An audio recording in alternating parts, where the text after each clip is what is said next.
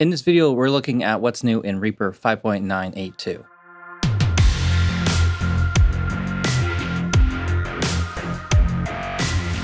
If you like these changelog overview videos, hit the subscribe button, hit the like button, and consider being a patron. I got a lot of exclusive content on the Reaper blog Patreon. We'd love to have you there.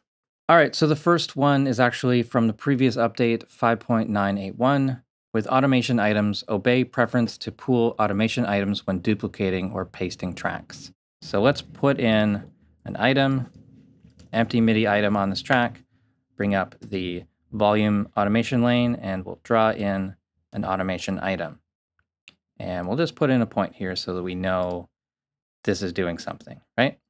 Let's look in the preferences and go to editing behavior automation.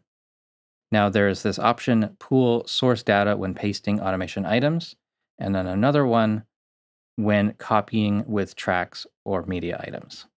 So by default, this is off, and by default, this is on. So let's just look at that. So if I duplicate this item, the automation item below will also duplicate, like this. And so these are actually linked items. You can move them left and right.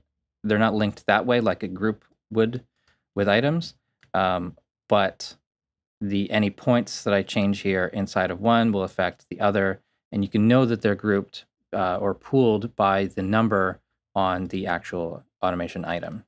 So, and you can kind of override this by turning that off, the baseline amplitude affects pooled copies. So with that on, these two are the same. And if we duplicate the track, you'll see that these are duplicates. So they all have the same automation item number. So even though they can be independently moved on different tracks, all those adjustments to this automation item are linked. So now let's turn this off. So when copying with tracks or media items, it's turned off. If we duplicate an item, this is a new automation item. This is completely independent. I'm going to delete this, and I'm going to duplicate. And now, with that second option turned off as well, all of these items on the duplicate track are independent. Well, actually, these first two, because they were pooled on the first track, they are pooled, but it's a new pooled item, so it's a new copy. So items on track 1 don't affect the automation items on track 2, and this one here is independent. So just always check for those numbers if you are not sure. One more thing to check here is that copy and paste work the way we expect. So if I copy this one, I move to another position and I paste it, is that a pooled duplicate, or is that its own independent item? And it is an independent item. You can see by the number changing. Back into the preferences, let's turn both of these on.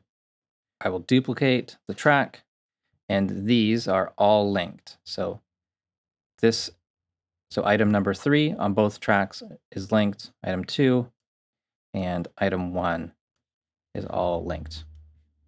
And as well, copy, paste, that will make a duplicate. So these are all linked now. So there you go, lots of different options now with the pooled automation items, whether you want them on by default or not. Next, let's look at some changes to media items. There are 2 new actions that affect forcing offline of media items. This is something you would use if you want Reaper to not check for items that are being altered outside of Reaper, or if that's something that you've imported into the project, but it's on another drive in your current project, so you don't want it to keep looking or substituting files or something like that. So you can actually force it to be offline and then later on relink it. So I'm just going to import an item here on its own track. Let's look for, in the action list, force. Item force media offline. So if I run this, go back to the media view, see this overlay forced offline. We open up source properties. It has saved the original file path, and it's set the file type as offline wave. So the project file will keep the data for that wave file, but it's not going to look for it when you open up the project. So it's not going to warn you that files are missing, things like that. This is something you can set manually. And to undo this, you just run the same action again, force media offline, and now it's back. There's another action that deals with takes.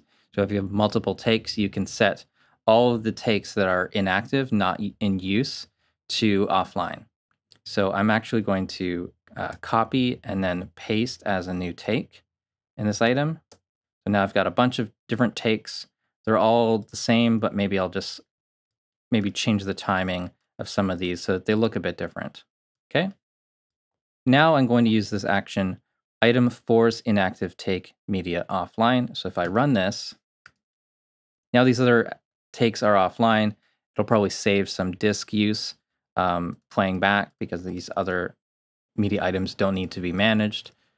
And this is kind of a less permanent solution to like crop to active take or something like that. So Reaper doesn't have to keep track of these files until they're actually in use. In 5.980, we got per item rulers. And since then, we now have a couple new options like a per item beat ruler. So if we go to the item settings, display item ruler, we have many more options here now. So we've got item beats, constant time signature, item beats, minimal constant time signature. So let's just enable this one. And now we have this little ruler below the item, and that's going to show us the position within the item. So if we zoom into the middle of this item, we know that this is beat 2 of this loop.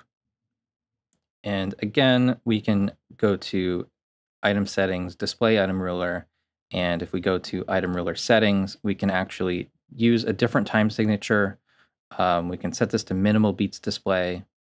If we want a 6/4 ruler on this and hit apply, and we got this on minimal, so it's only going to show me the beats, or the numbers are only going to show the beats. If we show this again, I don't have the item selected. Showing this again from my recent actions list. If we turn off minimal display, hit apply, you can see that there's numbers on all of the main beats. So the default is to not have a ruler.